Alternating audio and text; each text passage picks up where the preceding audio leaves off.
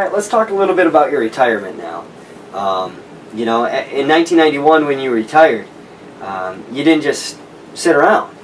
You kept yourself pretty busy doing a variety of different things. And one of those first things that you had done, or that you'd mentioned, was that you'd tutored a number of kids. Well, after my stroke, if I could start back there. Sure.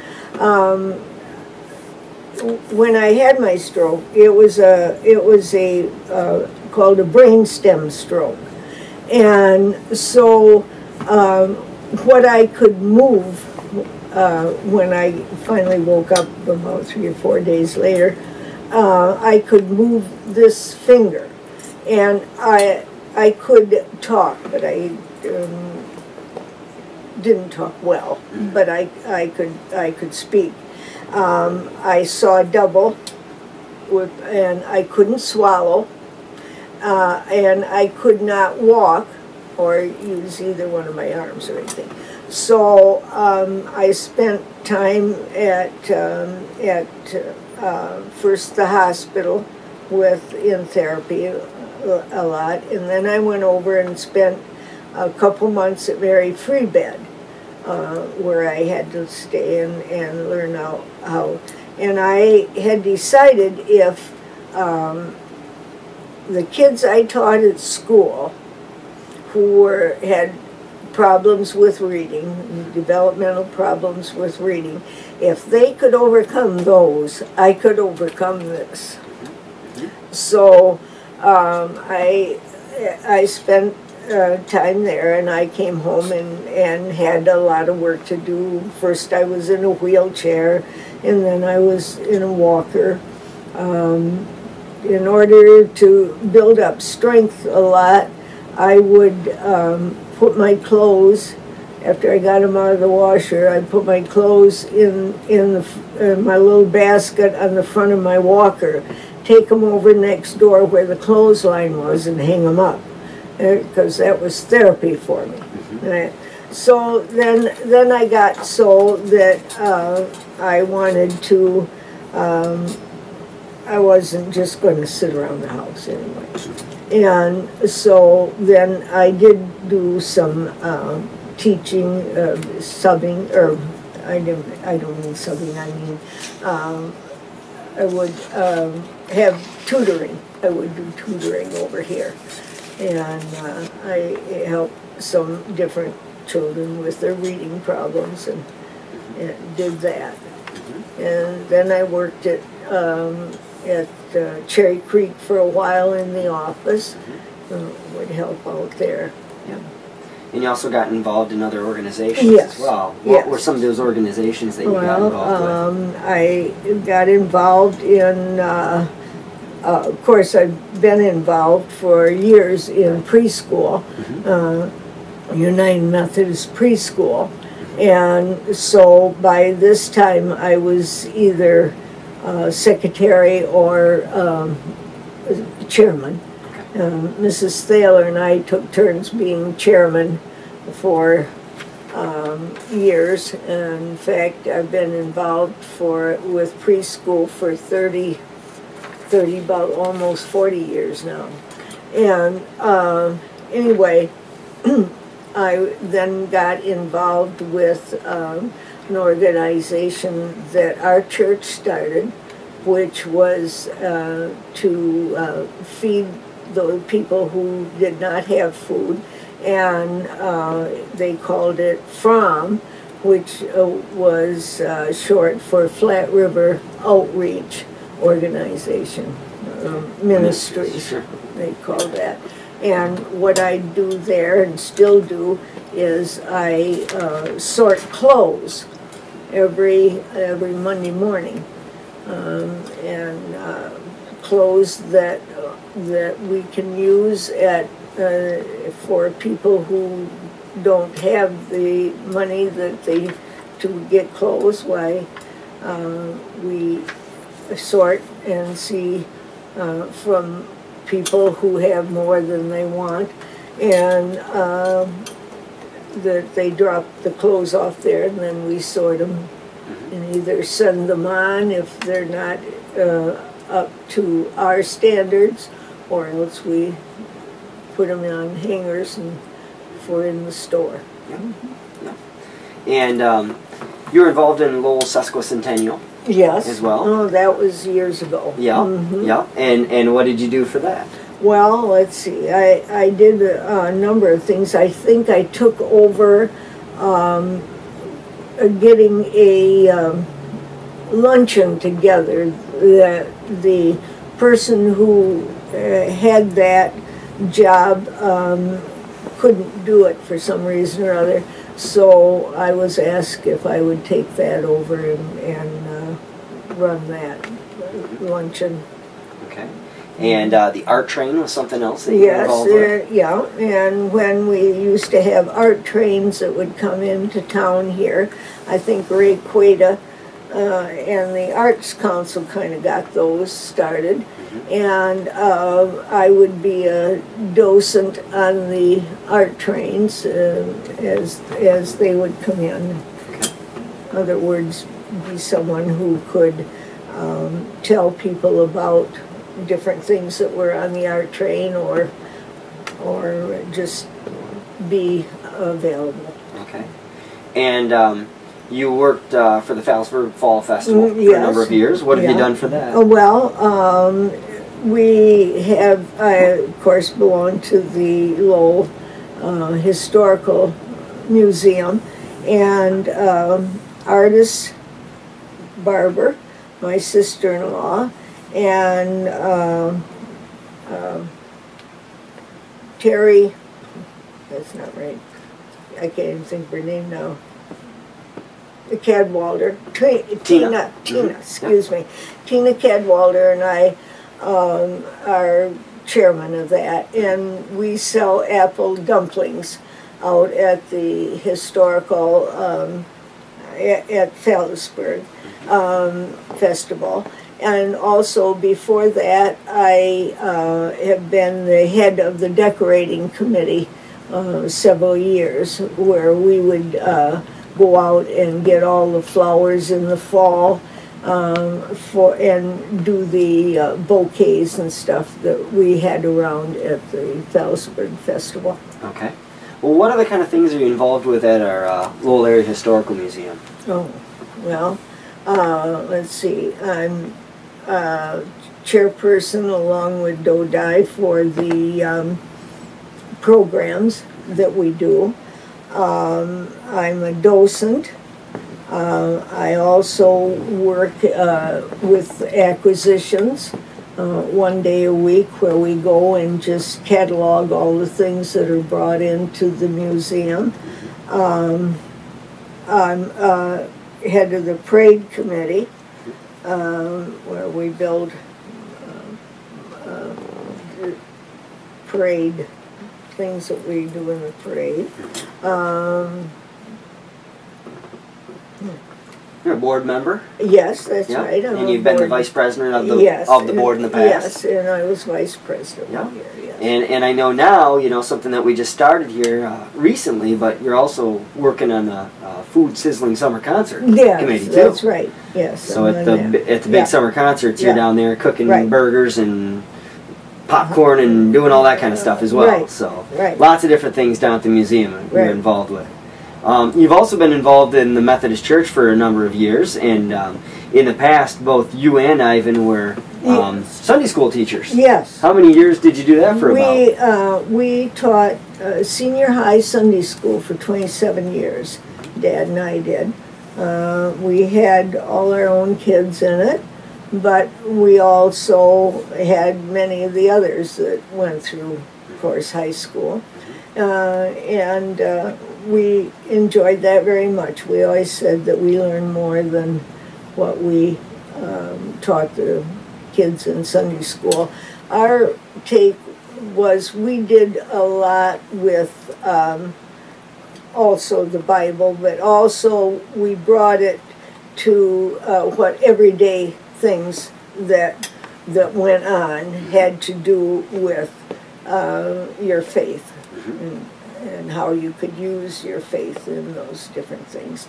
And we would do canoe trips, but they were for purpose. They were for either cleaning. We do a canoe trip where we would clean out the portion of the Manistee River and things like that. That's okay.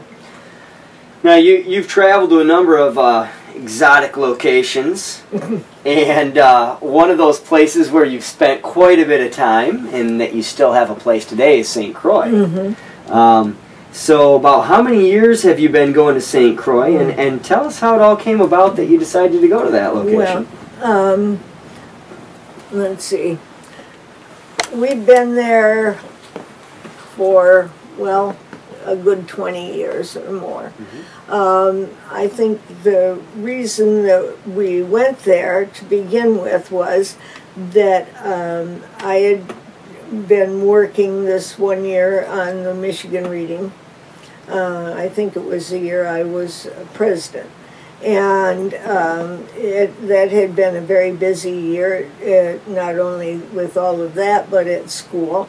And Dad had had a busy year. So we had been on a number of cruises that we had taken, and we just wanted to do something different, where we did not have to see a lot of people. We could just sit and vegetate.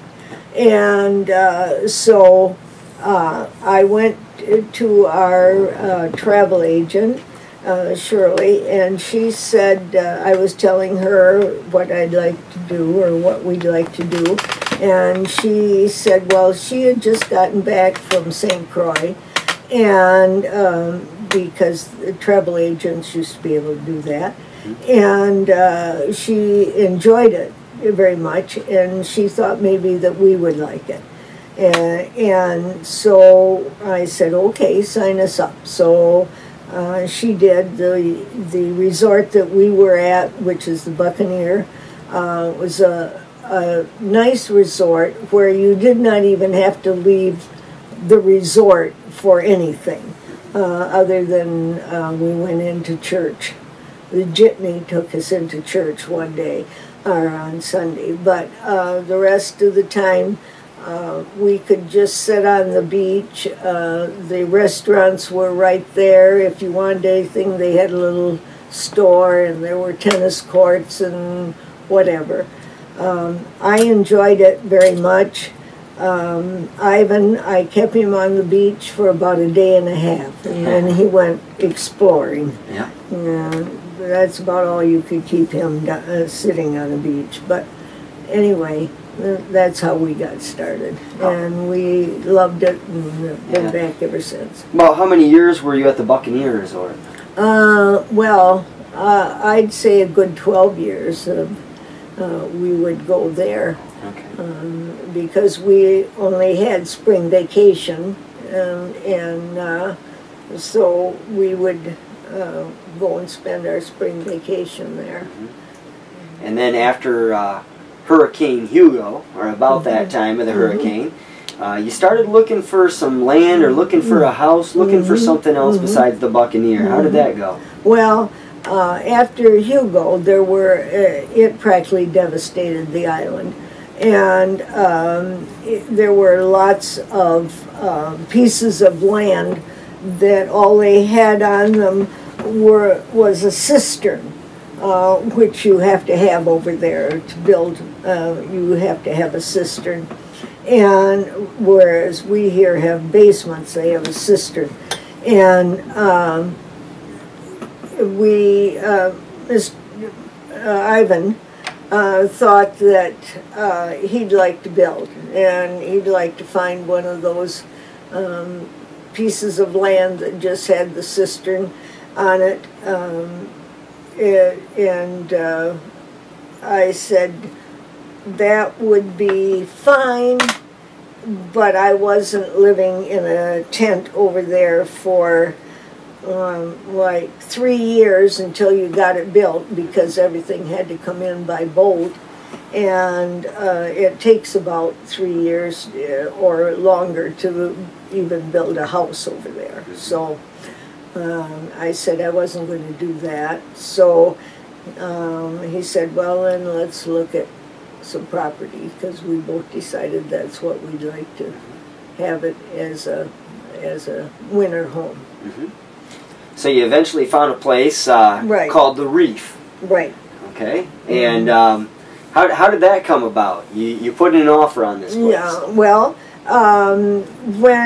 whenever Dad or I would buy a home, like any of the homes that we have around here or anything, we would always we would each make an offer or write an offer and what we think they'd be worth, and then we'd put them together and usually came out in the middle.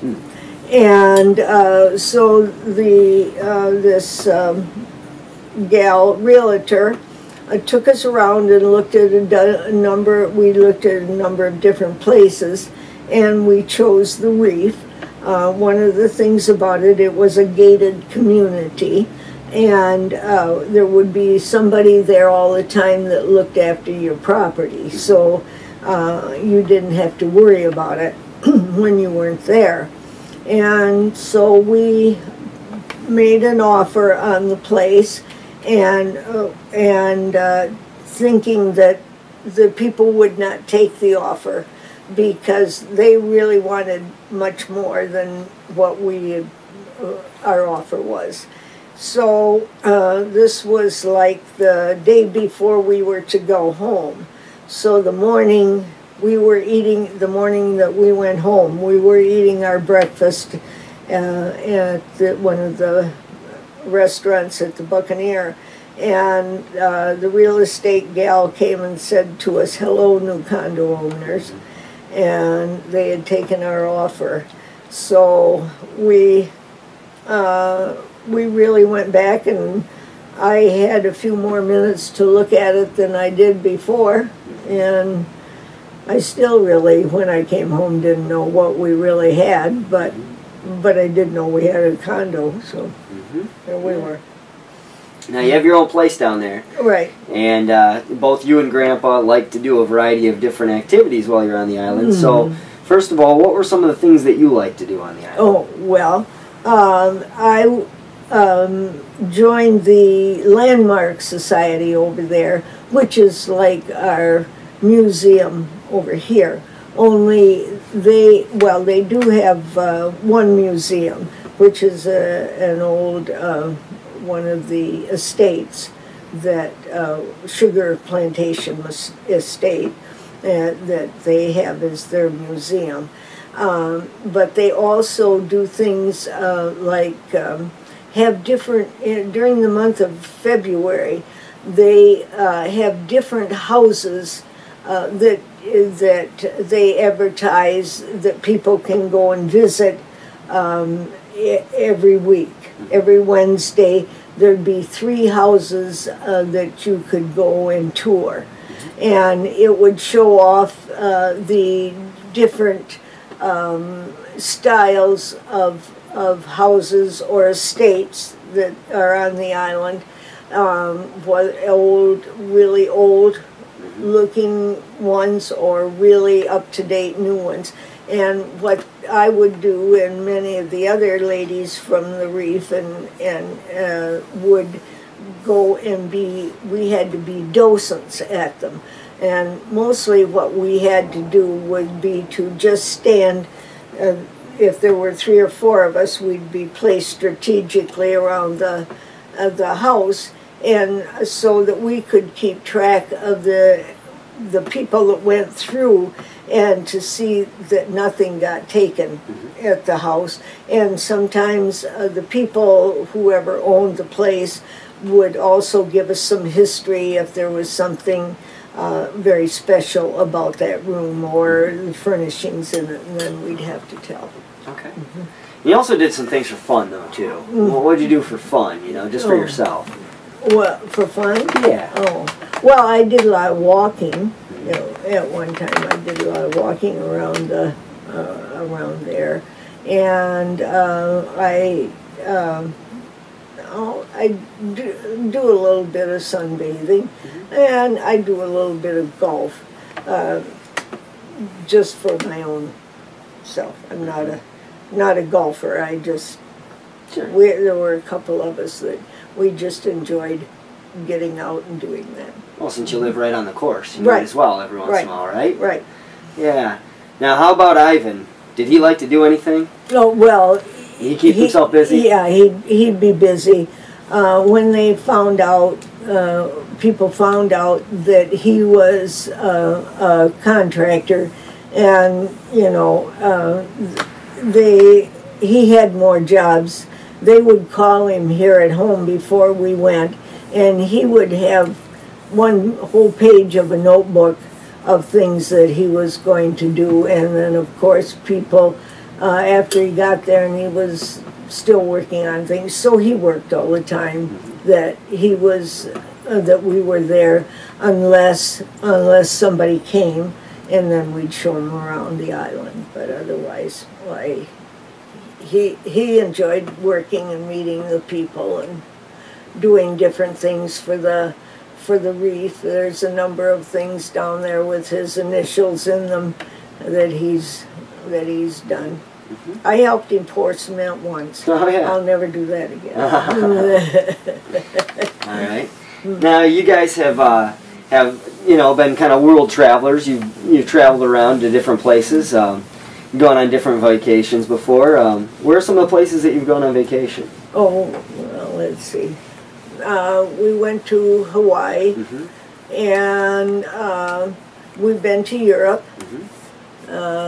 And most of our trips were, of course, around wherever they played ball. Yeah. that was the big. Okay. And where are some of those places where you'd travel to with Grandpa as he played softball? When he played softball, well, let's see. We've been to California, mm-hmm. in Florida, in Texas, in Iowa, and Illinois, mm-hmm. and Ohio. One of either Kentucky or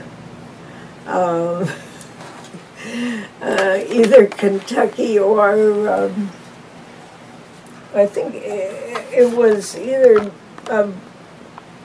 Kentucky or one of the Carolinas. I can't remember which right now, but we've been down there too.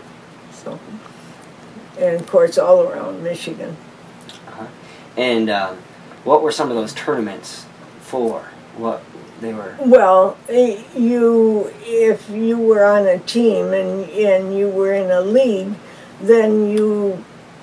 If you won many of your games, then you could go on to a tournament, just like a football. So they're kind of like qualifying tournaments. Yeah. Okay. Yeah. And it was the Senior Softball World Series, different tournaments that were part of that? Yeah. There would be one for the southern states, and there would be one for the middle Atlantic states, and and all different areas would have these. And then the one we went to every year was out in Utah, okay. at the World Series. Okay. Yeah. One of the other things that I wanted to ask you about too that we didn't talk about last time were the multitude of exchange students that you guys had along the way. Do you remember who your first exchange student was? Or? Well, our first ones were what we ended up with. Well, yes, I think so. Were Makoto from Japan and Salvador from Mexico. Okay. And we had both of those. But over the years, we've had them from Spain and Russia and where was Dragon from? Serbia? Montenegro? Yeah, Montenegro. And let's see, we've had some girls that came in the summertime from one from France, and one of the other girls, I think she was from Mexico too. Okay. But over the years, we've had a number of them. Yeah. Mm-hmm. Well, it's been fantastic visiting with you and learning a little bit more about your life. Well, thank you. Before we close here, is there anything else that you'd like to share with us? Well, I think one of the other things that I'm into now is a from Michigan Reading Association is past president's legacy fund. The picture you're holding up now is from when I was president of Michigan Reading Association, and but I'm on the board now of past president's legacy fund. And what we do is to raise money to send new teachers or teachers who have been put into a different curriculum than what they have taught for many years. You know, as some of the teachers get jostled around into some area, excuse me, is to send them to different meetings or programs and learn some skills for the area that they're going to be teaching in. That's what our organization does. Okay. And I think that's about it. I can't think of anything else that you haven't hit that I've been involved in. Yeah, we got quite a few things today. No, I think so. Yeah, fantastic. Well, thank you very much for sharing everything. You're welcome. You're welcome. Thank you. The Lowell Area Historical Museum is proud to sponsor community oral history interviews. The Lowell Area Historical Museum educates, enriches, and inspires our community and visitors through the preservation and presentation of Lowell area history.